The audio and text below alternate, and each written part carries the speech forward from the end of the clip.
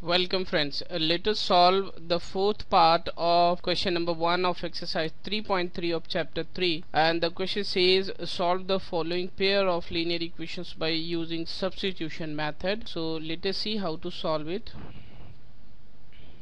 First of all, we shall let that this is our equation number 1 and this is our equation number 2, and now we shall multiply the equation number 1 and equation number 2 both the sides by 10.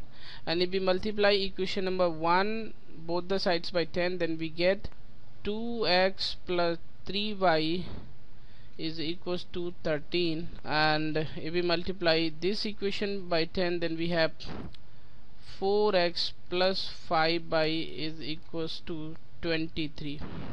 And we shall let that this is our equation number 3 and this is our equation number 4.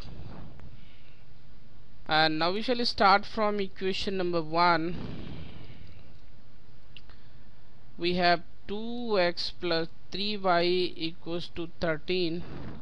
This means 3y is equals to 13 minus 2x. This means y is equals to 13 minus 2x over 3.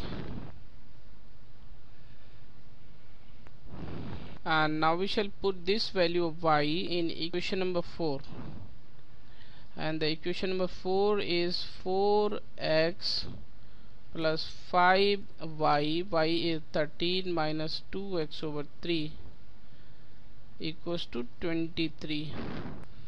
We shall multiply both the sides by 3, then we have 12x 5 into 13 minus 2x and equals to 69. We multiply this value, then we have 65 minus 10x equals to 69. Here we have 12x. This means 2x is equals to 4. This means x is equals to 2. And now we shall put this value in equation number 3 to get the value of y, and the equation number 3 is 2x plus 3y equals to 13. 2x and the value of x is 2, it will be 3y equals to 13. And if we further solve this equation, it will be 13 minus 4, this means 9. This means y is equals to 3. So this is the solution of the question. Thank you.